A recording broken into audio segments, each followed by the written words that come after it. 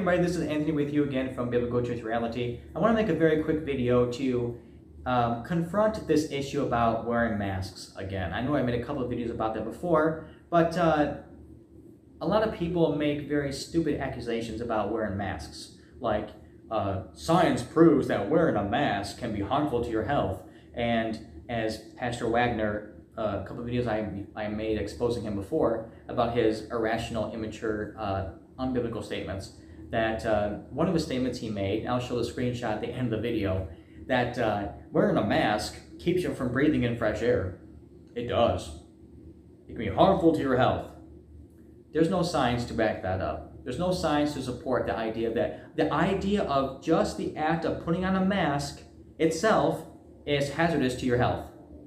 But see, many people who are watching this and probably are strongly anti-mask and stuff like that, you really believe it's going to affect my health and keep me from breathing in fresh air. Well, let's test that theory.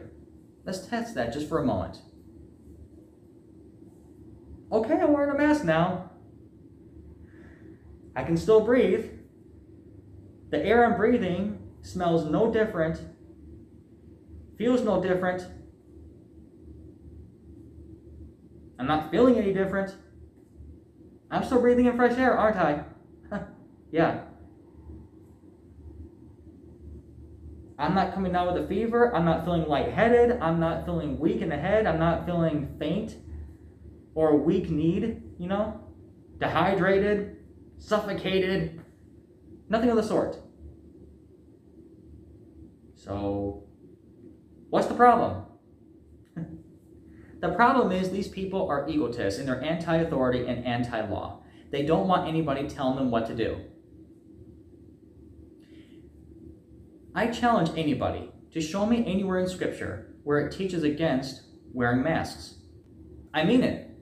Show me in the Bible, the King James Bible right here. Show me anywhere in this entire book where it speaks against the idea of wearing a mask. I mean, surely you're not afraid to show me Scripture, are you? You're not afraid of that, are you? Show me where it says wearing a mask is wrong. I challenge you to show me. I've been challenging people for some time and nobody could show me. You know why? Because they want to exalt their opinions like that's final authority, and that's despicable. We cannot live by our opinions and feelings. We have to live by Scripture and what it says. This is the standard. The Bible. Not what your pastor said, not what Pastor Wagner said, not what Anthony says. This is the book right here. If wearing a mask is so bad, why don't you show me Scripture that's saying it's evil to cover your face?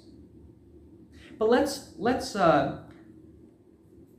turn aside for a moment and let's talk about the idea that it keeps you from breathing in fresh air. It can be poisonous to your health and can suffocate you. Really, because I've worked for a while now at my daytime job. I have two jobs. At my daytime job, and the requirement is to wear a mask. I don't wear it outside because of the heat. Now, in the heat, it's very hot outside. So wearing a mask could bring more heat and cause me, to get more sweaty and stuff like that. That is true, yes. But would that cause me to suffocate just because of the fact that I'm wearing a mask? No. But if it is true that wearing a mask keeps you from breathing in fresh air and can suffocate you and can make you nauseous, whatever it is, whatever reasons they want to give, well, I wore a mask at my daytime job for many, many months. And you know what? I've never suffocated. I've never fainted. I've never became lightheaded. I've never passed out. I've never became nauseous. And it did not keep me from breathing in fresh air. Did not whatsoever. But if it is true that it keeps you from breathing in fresh air, then the following things would have to be true also. You see, that's the problem. Consistency is not based on these anti-mask mentality. It's not. No consistency at all. They don't think about this. But think about this for a moment. Don't shut me off. Think about it.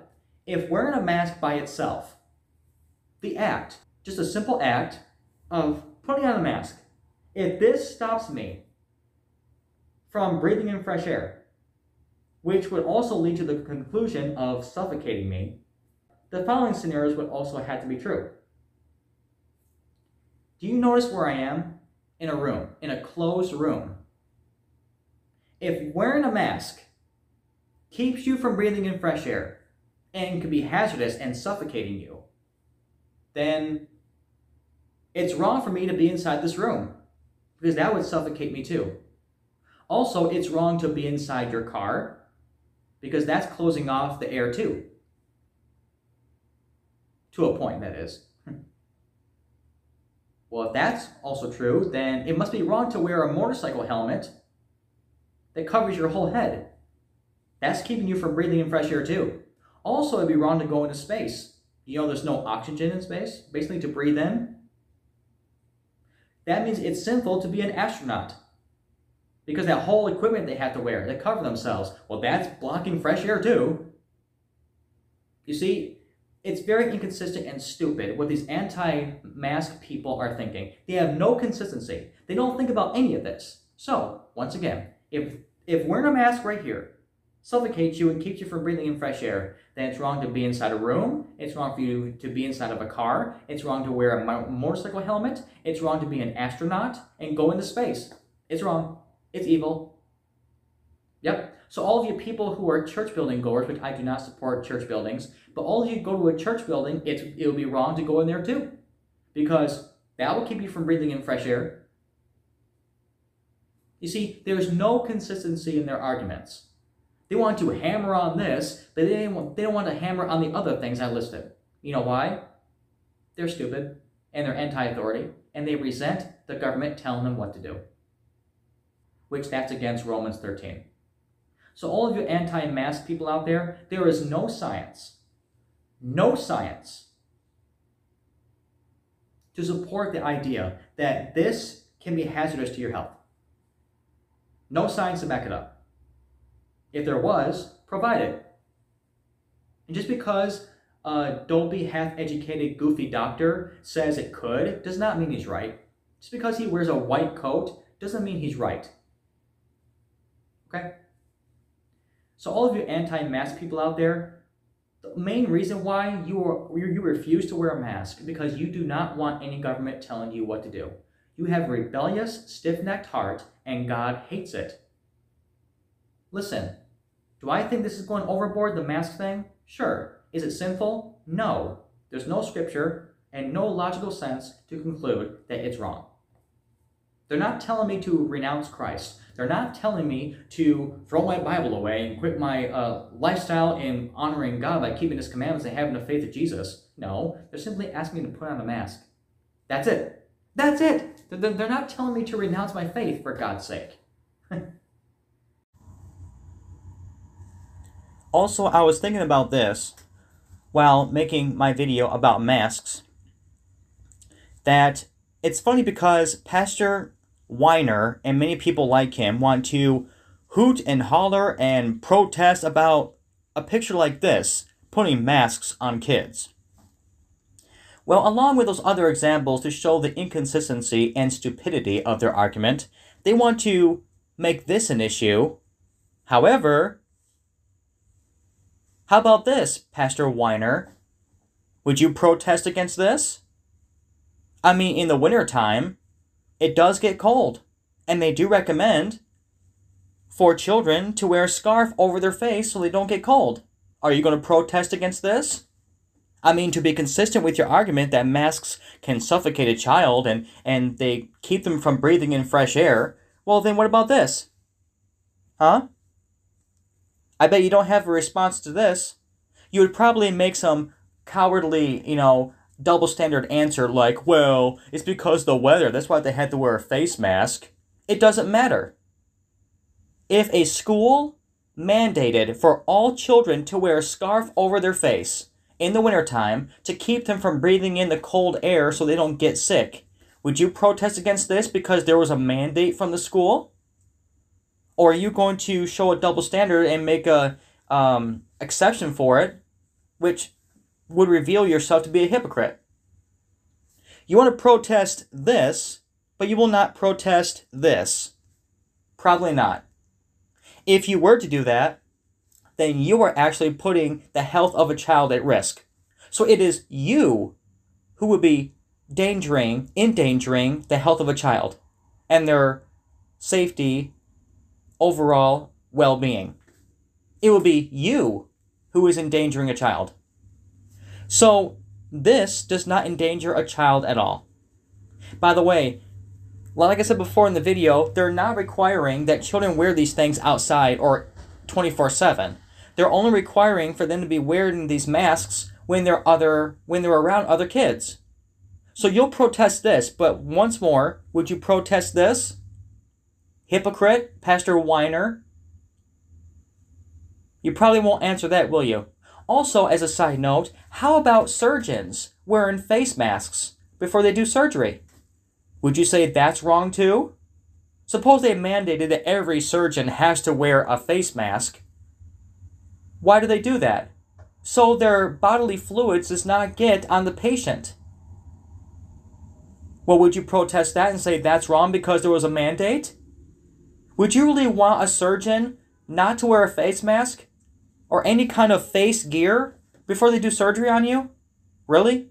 Are you really that stupid? Huh. Pastor Weiner does not have a response to these things. No, he doesn't. And by the way, somebody else asked me, I forget his name, Marco or something like that. Basically, he was asking me, are you going to take the vaccination too? I don't know if he was sarcastic in his question, I'm just saying. Vaccinations are not sinful either. There is no scripture to prove that vaccinations are wrong. In fact, the Bible does talk about medication and medicine. Lord willing, I'll be doing a video on that. If vaccinations are wrong, if they are evil and sinful, well then so are medication. Now some people want to argue the point, well Anthony, they're just putting the virus, the whole point of the vaccine is to put the virus inside of you and that's not honoring to God. How is that against God's word? I mean, the whole point of the vaccination is to help you. Now, it is true that many people have died from it, from a bad effect to it, and also the side effects. But just like the notion that people get killed in cars almost every day, does that mean cars are sinful? Because people die from it? People die from driving cars and getting into accidents? No, doesn't mean that at all. So you can't just throw that argument and paint a broad brush, across the board and say, well, vaccinations are wrong because some people died from it. Well, so what? I mean, it's sad they died from it, but that doesn't make it sinful. So vaccinations are not against Scripture. Because the whole point is not to poison you, but to help you fight it off. I think it's illogical and stupid, but there's nothing sinful about it. It's just not necessary. It's actually kind of dumb. So would I take the vaccination? Not voluntarily, no, because I don't believe it's necessary. I practice social distancing, and matter of fact, I don't socialize with about anybody. My wife and I, by God's grace, thank God, we never got COVID-19. But see, many people that go out there in public beaches and they want to get around big crowds of people, and then they wonder why the COVID-19 cases are going back up in number again. Well, duh. So, would I take the vaccination? If it became mandatory, yes, I would. Why? Romans 13. Again, the vaccination is not the mark of the beast. They're not telling me to renounce Christ, not telling me to renounce my faith. They're telling me simply to take a vaccine. If it became mandatory, then yes, I would take it to obey the government. There's nothing sinful about taking a vaccine. The point is to help you. They're not trying to poison you to kill you. That's not what they're doing. It's not like the Nazis in a concentration camp putting people in a closed room and poisoning them to death. That's not what they're doing. They have no intention of purposely trying to kill people with a vaccination. That's conspiracy. There's no evidence to support that. The whole point behind the vaccine, though illogical as it is to give you the virus so then your body can help fight it off. Do I think it's stupid? Yeah. Is it necessary? No. But if it became mandatory, I would take it. Listen, the vaccination, a microchip, the barcode, etc., or whatever else people want to say and use, is not the mark of the beast. The mark of the beast is an actual mark. It's not a chip. It's not a vaccination. It's not a barcode. It's not the number 666. That's not the number. That's not the mark of the beast either. People need to learn to read their Bibles better and pay better attention to it. So yes, I would take the vaccine if it was mandatory, but until it is, I'm not taking it because it's not necessary. So, wearing a mask is not evil. It's not against God's word. There's no scripture that gives any implication of it. Vaccinations are not sinful. If you want to take the vaccination, more power to you. But don't try to be a self-righteous Pharisee and try to be anti-mask, anti-vaccine, try to preach that a conspiracy theory and stuff like that. You need to shut up, because all you're doing is causing people to be rebels against authority. And you're also trying to scare everybody, which that makes you an egotist. So, brethren, just one more time. Wearing a mask is not evil. It does not keep me from breathing in fresh air. It does not stop me from living and going to my job and functioning every day. It doesn't. Because they're not saying you have to wear it 24/7. They're saying to wear it when you're in public around a bunch of other people or in going to a public store. That's all they're saying. They're not saying you have to wear it at your own home. Come on, they're not saying you have to wear it 24/7. Quit exaggerating. And getting a vaccination in is not sinful. So brethren, with that being said, do what the government says. Don't be stupid and be anti-authority. Don't do that. That's dishonoring to God and that angers him. Romans 13 is very, very clear. See my video about Romans 13. You resist authority, you shall receive damnation to yourself. Yeah. Love the Lord Jesus Christ, fear God and keep his commandments, obey the government until and unless they tell you to violate Scripture. And read and believe the King James Bible. Thanks.